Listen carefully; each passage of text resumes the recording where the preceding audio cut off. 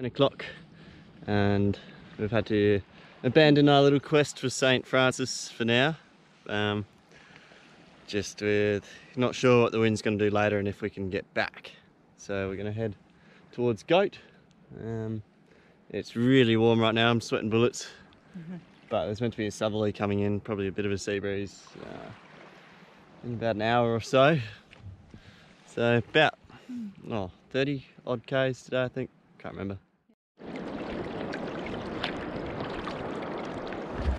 Hey, we're on our way.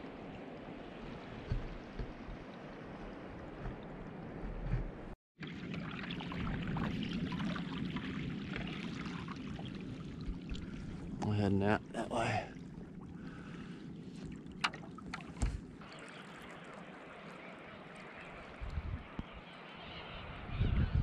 So these are short-tailed shearwaters, also known as mutton birds, and these guys have come all the way from the Bering Sea, which is between Alaska and Russia. And they migrate here in summer and they breed on these islands. But during the day they hang out here and I guess they feed, and then at night time they return to the nests. The sound is just amazing. Hopefully we can get a little closer.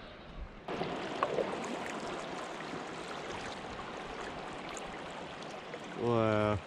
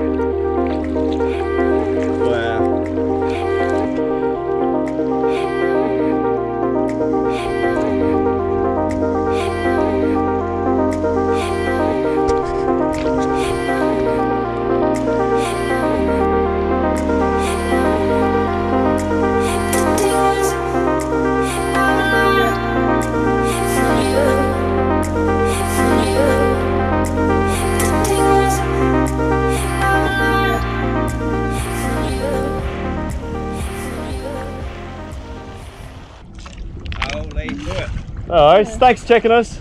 All good. Appreciate it. Have a good day. You too.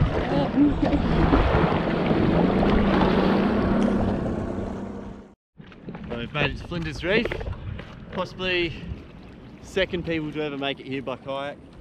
Not really much reason to come here other than, I guess, to say we've been here. It's just a big slab of rock and messy water.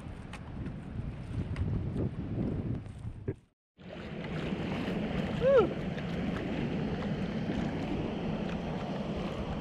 That's a bit bigger. Come right to the east coast of Evans, and as you can see,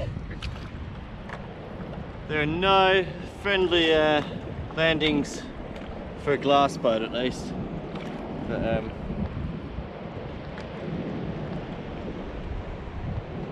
and this is the little cove on that northeastern side of Evans. It's you know, not very conducive for camping. It's quite a pretty spot, just no sand.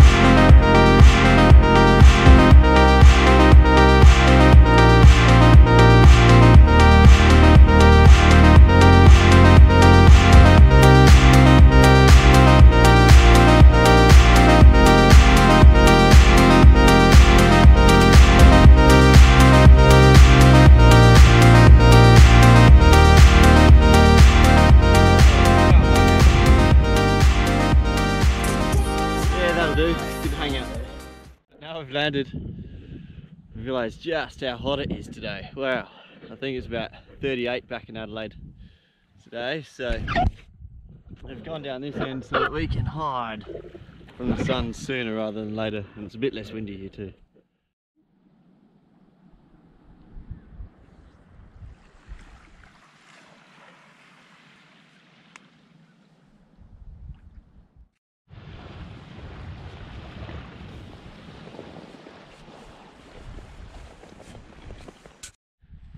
Well, true to this summer, we've had to stay on go to second night because these big southerlies, 25 knot southerlies are hooting through, and very interesting. It's brought all this moisture in.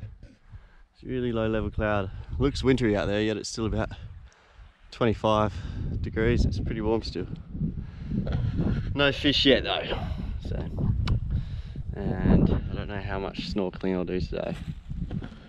But it's our last night here, and then we'll catch the southerlies all the way back to Ceduna out there tomorrow.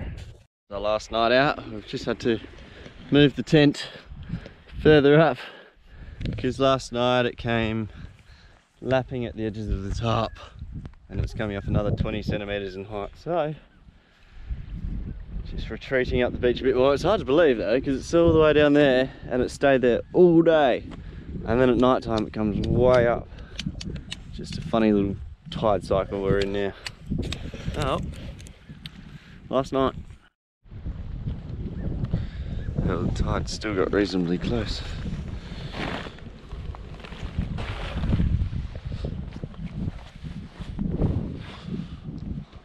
But we stayed dry. Last morning, about 24k drop back to Ceduna out there.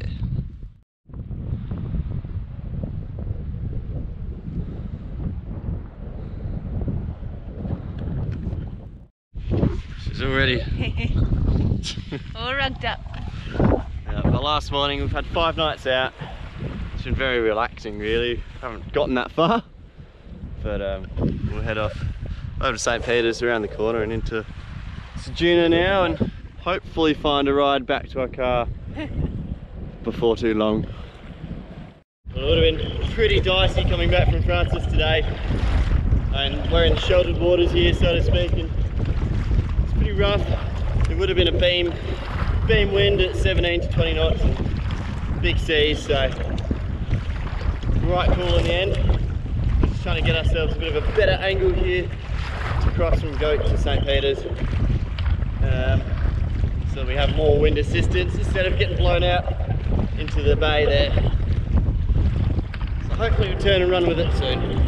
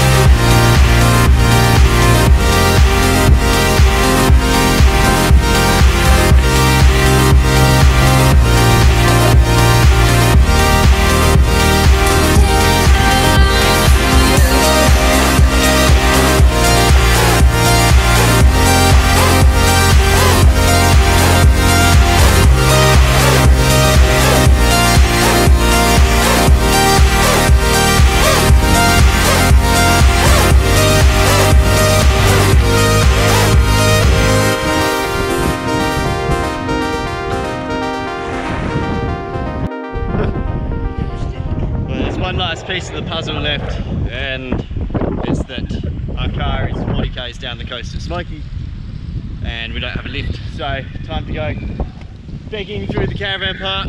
50 bucks up for grabs for a lift down to Smoky.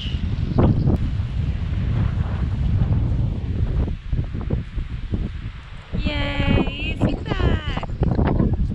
There you go, we found a lift thanks to the legend Rob. So if you ever watch this, mate, thank you so very much. You're a game changer, lifesaver. But now we're gonna push on, maybe get to Kimber for dinner, and then see how we go from there. But yeah, cool little trip, I guess. Yeah. Looking forward to seeing the puppy and the cat. Yeah. Thanks, Rob.